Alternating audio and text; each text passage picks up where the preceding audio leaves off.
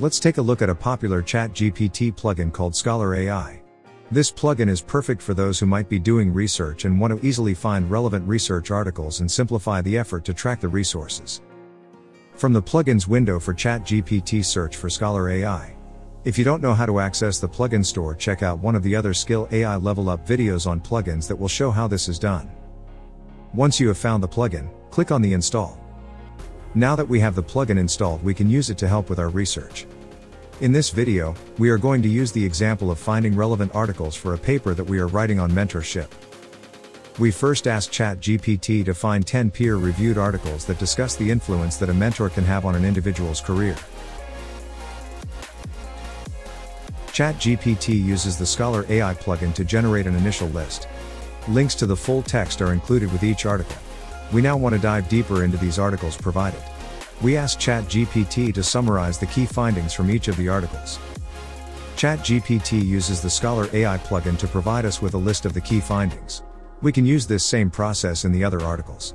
This can help us to understand if the article has content that might be interesting to the paper that we are writing.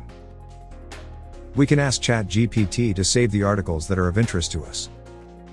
ScholarAI uses the Zotero software to manage the saving of our articles. We can create a free account. In order to link our Zotero account, we need to create a private key and provide access to our Zotero repository. We click on the Create a New Private Key Account link.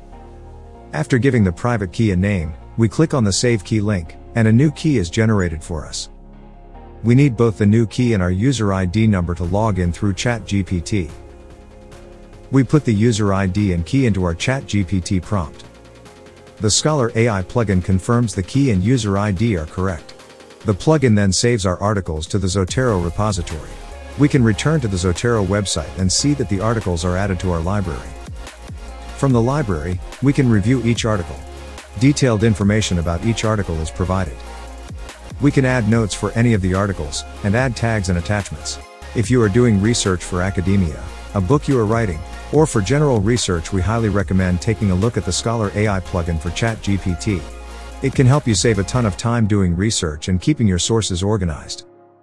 Like and subscribe to this channel if you want more videos that show the power of using plugins with ChatGPT.